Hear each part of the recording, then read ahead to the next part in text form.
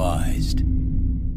Hey everyone, welcome to the discussion for Flourish. Now, this game was so delightful. I loved it. I enjoyed it quite a bit, which is not too surprising considering that Starling has a tendency to have games that on their surface look extremely like Gateway or Family Weight, but having a deeper level of I guess, complexity, strategy to it. Everdell is a perfect example of being like, oh, it's about cute little animals, and you're like, okay, so I need to do my tableau. It's springtime now. And they did. It has a similar vibe here because you have to play the three cards next to each other, and you're scoring based off where they're at, and then doing end of round scoring as well as end of game scoring.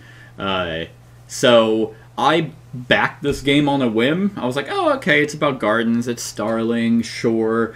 Cat will probably really like it. We'll give it a shot. And I was surprised at how much I actually enjoyed it. So, what do you guys think? What are your initial thoughts on Flourish? I thought it was just excellent, just super cute. Even though I do have the Fungus Among Us garden, I love it. Like, Yeah. It's so aesthetically pleasing, and so is everyone's in like a different way. It's so cute. Yeah. Right up my alley. And Yeah. I love that it has a cooperative version and a competitive. version. And like there's nothing that changes. You don't have to, it's not like a whole separate like section of the rule book. You literally play the game the exact same way. The difference is, oh, you don't pass helpful things. Yes, yeah. You have to try and you still have to pass stuff to someone, but it's you're being a little more, I guess, cutthroat about it, but you also still have to pass to something that they might have in their hand, where it's like, oh, I don't know the other 4 cards you have in your hand. You might be like, ah-ha-ha! Or I don't remember which 2 you passed me. Exactly. I hope I guessed the right one. Right. So I mean that is great. The fact, because a lot of games, whenever it's like, ooh, it can be played cooperatively and competitively, it's like, okay, so it's going to do neither of them well. But here, I think they went about it the right way. I love kind of beat your own score, especially because this would be played solo as well, and you're just trying to beat a threshold. Those kinds of games and variants are always good for me. So, Brett, what do you think? Not as strong. I definitely enjoy the theme, and I definitely like the quality. And it's got lots of little cardboard pieces to put together. Yep. But once they're together, I hope the box is big enough that you never. It is actually. It came with a insert, a custom insert, which looks like a garden, like the vine walls around it. Nice. And it shows you how it goes back in the box. So yes, thank you, Starling, for actually making a fucking game that has 3D pieces that you've specifically designed to fit back in the box. And thick enough that they're going to last a while. Exactly. These aren't gonna Now, just putting them fall apart. together wasn't the funnest, but they do have it to where, like a lot of games I've played, these are super loose. So you pick it up and the thing falls out. No, these are all very well positioned. It's not too tight that you're bending them to try and get them in the spots, but not too. It's really good quality. Yes. So turning to gameplay. Yep. For me, again, this is something that if I were playing competitively, I know I'd overthink it, and I know I'd over-strategize it and slow things down, and there is great opportunity for that. Yeah. That's just my personality. If I weren't that way, it would be, wow, that's cool. There's a lot to think about. There's a lot of possibilities, and every time you turn over a card, you're like, okay, I got to think, got to change things, right? Shift gears.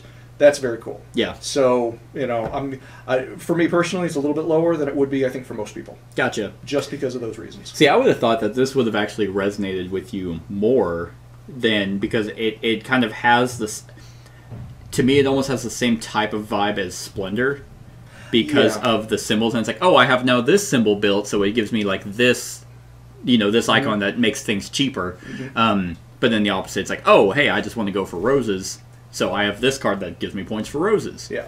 The difference is games like Splendor or King Domino or stuff. There's a single linear path toward the goal. This one, it keeps changing. Sure. And so strategies keep changing, and that's what I think I'm going to get caught up in overthinking. Gotcha. In fact, I was a little bit, and there were a couple of rounds that I was like, I haven't passed either Unity card. Damn it! I know what I want to do. I don't know what I want you to do. Right. And that's more things to think about. I really like the fact that it plays both ways, and it plays well both ways, and so whatever you're in the mood for. Yeah. Yeah. That's fantastic. Everything about it is really, really great. My personal personality and game style, not as strong as your two's in this particular case. Gotcha. But the cool thing recognize is, that. they also do have a garden show variant, and I thought about doing this because, one, the game also does not overstay its welcome. No. Like, and there's multiple ways you can score points. It was funny because I was like, man, we're not even going to hit bronze, which we did, because, like, by the time one round was over, we had 6 points. Yes. And I was like, oh, no. And then there was one round where it's like, I don't have any end-of-round scoring. Oh, none of us do.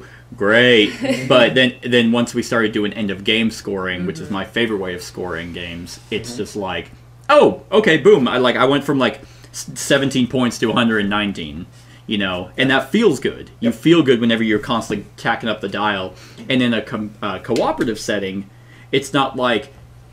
I honestly think that this... I mean, it's going to work both ways, but I would probably enjoy this more cooperatively. Because if I'm sitting here and I'm like, I'm going, I got a bunch of points, and then you're like, I'm going to do this, that gives me 40 points, I'm going to be like, fuck me. You know, if it was competitive. Cooperative, it's like, yay! Yes. You got 40 points! And I helped you. You're right? Yep. And it's like, hey, combo, don't pass them. So, but if you do want to play competitively, they do have a garden show variant where you play 3 consecutive games of this, and they have these ribbons that you go off of, and then the ribbons you collect over the course of these games, and they're worth points at the end as well. So thematically, you're getting like a tour. You know, hey, here's my garden. They're like, here's ribbons for you. So it's pretty neat. So surprisingly, a lot of different ways to play the game. Yeah. And this game, I mean, I feel like it was just on Kickstarter too. So they pushed it out relatively quick, and it feels solid. I'm incredibly surprised. Yeah. I'm just smitten with it. What did you guys think of the Friends expansion? For me, it didn't really add anything. Oh, okay. A little bit, but again, getting back to me, complicated layers of scoring and things. That was one more thing to consider, and I completely forgot about them. Yeah. And then I forgot about both of them. And so I just went for these points, and I knew from the start I want to collect this type. Yeah, and I just did. See, that's why I think it actually is a great, because they're basically mini expansions, because it gives you a goal. Yeah. In a game where it's just like, oh, start building, it's just like, oh, you know, what's going to be the way to go? One, you can just look at your 6 cards and be like, okay, do I have any combos in here? 2, this is just, oh, okay, I get 5 points for each 3 pairs of roses I have. Neat. What do you think? Yeah, I liked them. I think it's cute that our friends are like little animals, first of all. And it does. I like that it kind of gives you a starting point, because, yeah, if we didn't have them, I probably would just be like, right. What card do I... Exactly. And then it also helps you in a co-op game to look at what everybody else has and be like, okay, well, at least I know he would need a rose or a vine. True. Because I had to look over at Brett's quite often to be like, what the hell am I trying to do? What does he need? Yeah. It does say many creatures such as bees, bats, and even some snakes can be very beneficial to a garden. Avid gardeners will often try to make a welcoming atmosphere for these animal friends. Snakes. The other thing that is probably the more complicated of the two is the follies, which it does say, a folly is a building or some kind of structure designed primarily for decoration and usually serves no other purpose than providing visual interest or whimsy to the surrounding landscape. What do you guys think of the folly? I forgot about mine. We know. Could have gotten silver, but nope. It was harder than you think. Yeah. It was, yeah, because you kind of are sitting there and you're like, because what we did is we went for a theme, and then, like, what's great is that if you're gonna place a folly, you do get to rearrange the 3 that are coming in, or the 3 cards. But then it's kind of like, oh shit, I placed that over on the left. Well, I guess I can try and build around it. And Kat obviously did it the best than either of us. I guess whenever I placed that, I could have placed that there. It was pure luck too. Oh no, I couldn't, because you only can place these in the first 3 rounds. So so you have to place all 5. Prior, and so going for all roses, like, I kicked myself because I should have just put that here to capsize on more points. But then it's that element of, like, I didn't know that I was also going to get that. Yeah. Or, like, you're not. I intentionally held off the first round intending to get more of these, but then I completely forgot about. That's probably the best combination I'm ever going to get. Right. So it does add more complexity. Obviously, this came with the Kickstarter stuff. So it. Oh no. It's the expansion's definitely not needed, but it does enhance the game a little bit more, and it also I don't think it makes it any more complex. Yeah. At least not for me. It's what an expansion should be, which is we've got this. We played this a dozen times. Yeah. Now let's add just one more little wrinkle. Exactly. To think about. Yeah. And yeah, an expansion shouldn't enhance the bad qualities of the game. You're gonna keep harping on that. like another game we've reviewed recently. But yeah, I am pleasantly surprised because I expected this to be kind of in the same vein as Sushi Go or Saikatsu or stuff like that, or Point Salad or something like that. Yeah. And no, there is a level of depth. I do like tableau kind of settings and spatial awareness of how you're kind of placing your cards. Mm-hmm. And, I mean, there's still a bunch of cards that we didn't even go through. Like, with different ways of scoring, actually, what I kind of want to see, because I wasn't 100% sure if there was another one in here, and as far as I know, there is not. There's only one White Rose. Oh, nice! And Brett got it first thing. hand. So it is just gorgeous. The box cover, I mean, the siding is gold finish. Mm-hmm. It's a pleasant and delightful game. Very Okay, nice. so bitching time. Very nice. Yeah, you got any negatives? Yes. Go Cool. for it. Go ahead. Absolutely. Scoring dials, just unnecessary. Or you think? Yeah, and for me, Yeah. and it almost gets in the way. Slows Okay. down, fiddly, trying to add things up, and then dial it to. I'd just rather have a calculator or pencil and paper. Score pad. I feel almost the same way. I'm not overly fond of them. I don't Don't have to use them, of course. Right, yeah. That is true, you do not. I did grab my calculator, as did you at one point. Now it is very aesthetically pleasing. Yes. That is true. It's But like yeah, the entrance to your garden. yeah, but Yeah. yeah, I also agree where you're kind of like there was many times where I meant to go right when I accidentally went left. And I'm like, God damn it! Like, but I did not expect that to be a negative. I can do basic math, so I don't have a problem with the score pad. I can add 9 to 7 and figure it's 16 for the record. Well, we're done for tonight. Thank you. didn't. No. Agreed, but then what's the point of doing this if you're just keeping track of it somehow, some other way? True. That's all. They went. They definitely went for aesthetic over what's the word? Yeah. And I mean that's the tiniest little thing. Sure. It's a problem. It's just that it's, in my opinion, unnecessary. Yeah. Why bother even manufacturing and put it in the box? Yeah. I mean, but you But I can make get that it. argument for almost any other game with scoring. I do. Oh, okay. For almost anything that Yeah. has this kind of. Because like whenever I'm playing like Marvel Champions or something and I'm tracking their health, yeah, I could just mark it down and subtract it like that. Unless it's going to change rapidly, like in some of the like the card games. Sure. If it's going to change a lot, then I can see That's that. true. That's true. Yeah. This one, it's 4 times total. And actually, yeah, that's actually kind of a good point. The only time I did find it annoying was at the very end, whenever with the cooperative tallying. You're really racking it 119 up. plus 247. Yep. And I was like, all right, calculator. Because you're right, because they broke it up in the sense of hundreds, tens, and ones. But throughout the game, I didn't have a problem. I actually thought, one, I would actually hate these if these, once again, were loose.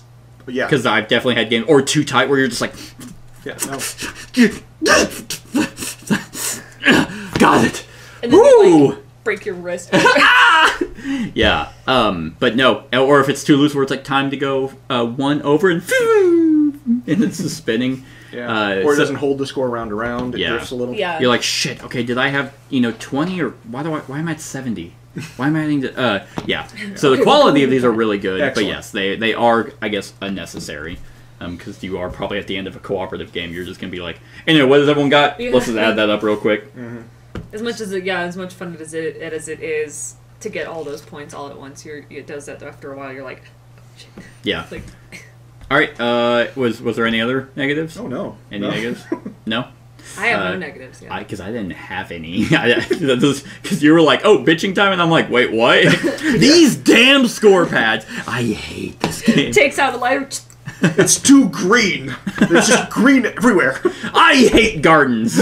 That's when mine's all mushrooms. I am. If it were wrecked cars and planes. If it was oil being spilt in the ocean, right up my alley. You know what? That actually. You know, there's Retheme it. Funny enough, there is a game called I think it's called Peak Oil, and it's literally about oil drilling. Oh my god, that was the worst. It was a print and play that I had as a prototype years ago. The game did actually come out, and I was like, I don't want that. I do not want to. It can be a Vita drill Lasardi game oil. of manufacturing oil. Seems right. Then I'd play that. I'd play that. So, other than that, I mean, I guess if we're going to talk about like nitpicking and being aesthetics, what I didn't like, and this was mainly for recording purposes, these walls serve absolutely no purpose. Yeah. So thematically, you're supposed to be like passing stuff into their garden over the wall. Yeah. But for like one recording, I was just like, okay, we're not doing that. You know, here's your 2, and then draw from the top. But yeah, like Just a bunch of petty gardeners just chucking clumps right, of because it's flowers supposed to at be each like, I guess they were trying to find a way for it to be organized. So like, I can just grab the 2 you guys pass me, and then from the top, because you put that in the middle. I But didn't mind him, yeah. I thought these were more beneficial than the walls throughout the game. So, all right, and you know what you can also do with these dials, which is pretty cool. My favorite number in the world, you can do 666 Satan. My satanic garden. You come and smell the roses, and I cut your face off. Oh my god. All right, so on a scale of 1 to 10, Brett, what are you gonna give it? I don't know. I'd rather play Arkham Horror 3rd Edition. Most people 9. Me personally 8. Well, that's still really good. Yeah. Kat? This is gonna go on my rare list of 10. Of your rare list? I think you have the more 10s than any of us. Listen, if it is simple, if it is pretty, and if I have a good time, it's a 10. We didn't have any... Well, like, oh, no, you bitched about that scoring no, dial like it was the worst I thing made in any game ever. Piggybacked off of Brett, and... no, Can't be a perfect game if you don't like the scoring pad. You're right, 9.75. You can if you just don't use it. Yeah, I didn't at the end. No, but yeah, I mean, as far as like, hey, do you want to play this time? Probably more than likely always going to say yes. Yeah. To this one, or I'm going to be like, this is going to be something that I come down here and I suggest. Cool. It also, for the record, does have a two-player rules where basically you just pass 2 cards to your neighbor. Good. So, like. So any number up to what, 75 can play? Weirdly enough, I think it actually no, but it plays up to damn it, probably 4, 19, maybe 6, 7. 7. Oh yeah, yeah. Because there were 7 score pads. Too many Then, yes. gardeners. I do remember that. So yeah, I mean, I guess technically 1 to 7 because there was a solo variant. Mm-hmm. So and it's a drafting game and it's tile laying. So I'm not going to give it a 10. I think I'm leaning kind of 3. No, no. It's definitely a 9 though. Like this is a phenomenal game that I would just absolutely love to play because this is one of those games that while it doesn't have the biggest level of replayability, it's in that same vein of, you know, Seven Wonders or stuff like that. Oh, let's try and go for this type of scoring, or what are the cards that are coming my way. But while the theme is delightful and it's wonderful. Oh, that's not even something we mentioned. The artwork is wonderful. Oh yeah, it's really really pretty. Almost photorealistic, which just gives you that, oh, here's my garden, which I love. It still is about gardens, so I can't give it quite a 10 for that. But yeah, so that's 9 out of 10 for me. So 8, 9, 10. That is our thoughts on Flourish. Let us know what you think of the game in the comments below. Other than that, like, comment, share, and subscribe, and have a wonderful whatever time of day it is for you. Hey everyone, thank you for watching, and I really hope that you enjoyed the video. If you would like to see more of my content, go ahead and click that subscribe button and the bell to be notified whenever I upload any new content. If you feel like supporting the channel, you can go ahead and click that Patreon link to be taken to my Patreon, and any help is truly appreciated. Other than that, stick around for any other run-throughs or reviews or cool top 10s or whatever I feel like putting on. Other than that, like, comment, share, and subscribe, and have a wonderful whatever time of day it is for you.